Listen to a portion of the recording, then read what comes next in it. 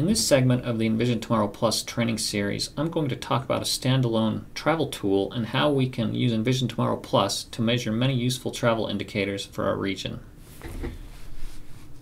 So I'm going to go back to my ArcMap, my MXD.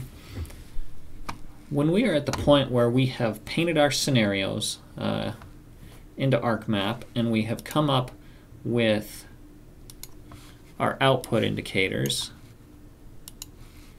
on our summary tabs, we might at this point also want to get travel indicators such as walk trips and VMT and traffic accidents. And we have a simple way to do this in Envision Tomorrow Plus using the standalone travel tool. Let me show you how to do it. So we have them painted in, we have our scenarios painted in. I'm going to simply hit save, and then I'm going to close down this scenario spreadsheet. And at that point, I'm going to open our Envision Tomorrow Plus standalone travel tool. And I am on the Travel App Inputs tab, very first tab. And I am going to look at these pink cells to put in some variables, some assumptions about our study area. So the first one I'm going to look at is right over here, and we have a drop down for all of the counties and metropolitan areas in the country. We're in Salt Lake City here, so I'm going to choose Salt Lake County. And then I'm going to go through and do some GIS analysis to come up with things like employees in the region. I'm going to plug those into the pink cells.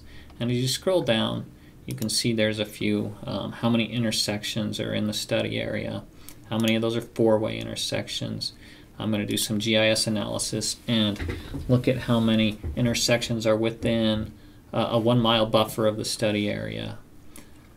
And going down the list, I'm going to look at average vehicle travel speed. But you can see the pink cells, I put in the inputs, and then I very simply go up to the Import Scenarios button, and I'm going to go look for the scenarios that we painted, or our scenario spreadsheet. So that's right here, and I'm going to open it.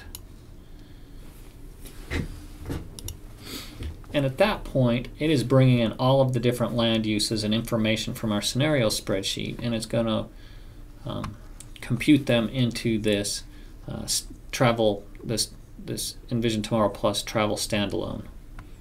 So at that point, I can go to the Summary tab, and I can look, and we have all sorts of great information pertaining to travel in your region. We have walk trips, we have transit trips, vehicle trips using a couple of different methods. We have internal and external trips. It gives us VMT, VMT per capita. It speaks to the safety and how many traffic accidents are predicted. It looks at public health measures. It also looks at shared parking savings. It gives us affordability numbers in terms of transportation costs a month, and it also gives us emissions and air pollutants. So you can see many useful indicators pertaining to travel that we can use for our scenarios and use as we're trying to develop good land use plans for our area. Thank you. Brought to you by Envision Utah, because how we grow matters.